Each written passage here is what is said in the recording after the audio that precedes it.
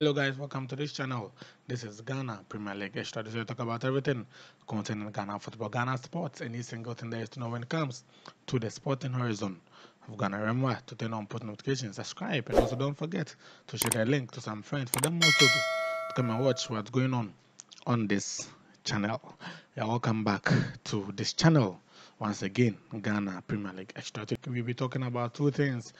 Ghana under 15 is also making a name for Ghana. It's hoisting a flag of Ghana high somewhere in Niger. Also, we come to Ghana and talk about how to Folk versus Kotoko, the super clash, when and where it's going to take place. Full details are what we are going to bring you in this very video. So that's why you need to like the video, you need to subscribe, and also turn on post notifications and share a link. Let's take a quick time. But before that, you send money on this channel, use Pay Angel to send money, use promo code 11 to send money on this channel, send money home abroad using Pay Angel, and you enjoy very quick and free transaction over there. Now let's take that quick thing and move right into the video.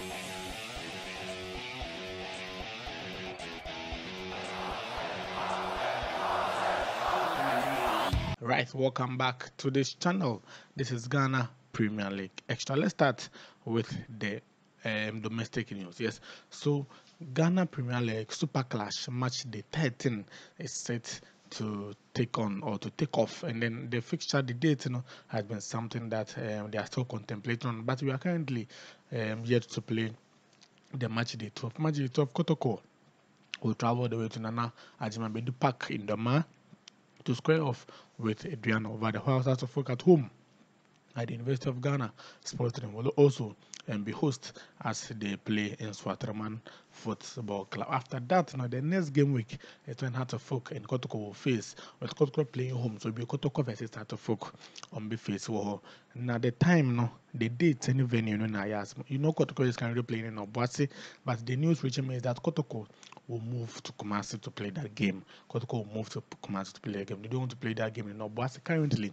The decision is that they will move to Kumasi to play that game, and also the date being confirmed that it's going to be postponed to, and it will be played after the election. So after the election and a game, so Kotoko versus Folk, the super clash of this season, will take off on 15th December.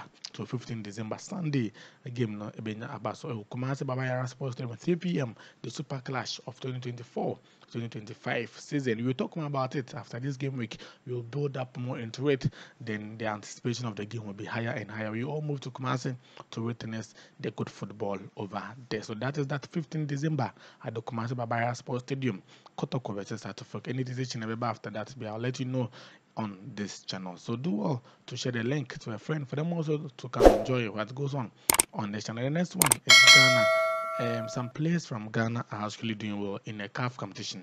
Ghana, our under 15 boys and girls are playing in a competition currently in Niger, Niamey. Yes, Niger, Niamey. And then how it is going, what we have in this video. The tournament is going very well for Ghana under 15. Ghana has been organizing a 15 tournament lately, and it was a preparatory match for this one over here, and that is what we've gotten now. Finally, Ghana has qualified to the grand final in the ladies edition, and the men's edition they were scored, or they were beaten in a semi-final game by Côte d'Ivoire. So semi-final game. Now the men's edition, we had two games going on over there. Benin beat Burkina Faso by 2 goals to 0. That was in the boys edition. Benin beat Burkina Faso by 2 goals to 0. Whilst Côte d'Ivoire also made sure that they beat Ghana by a goal to 0. So Côte d'Ivoire also beat Ghana by a goal to 0. In the girls edition, the girls, they are actually doing very, very well. The girls are doing very, very well, because in the result of the girls, the girls really fought for Ghana. In their first game against Burkina Faso, they beat them by 2 goals to 1. That was the group stages. In the second game in the group stage, they also beat Niger by 10 goals to 0. 10 goals to 0, which meant that in the 2 group games, they scored 12 and conceded 1. The girls are doing super fantastic over there. The semi-final game was when they played against La Côte d'Ivoire as well. But before that, Benin also squared off his Burkina Faso. The game ended 1-1, where Benin won on penalties by 3-1. So Benin qualified to the final as the first team. The second team to secure the place was between Ghana and also La Côte d'Ivoire. The game ended with Ghana beating Côte d'Ivoire by 2-1, which means our girls or the semi-final, they scored 14 goals and conceded just 2 over there. The girls are actually favorites to win the competition now.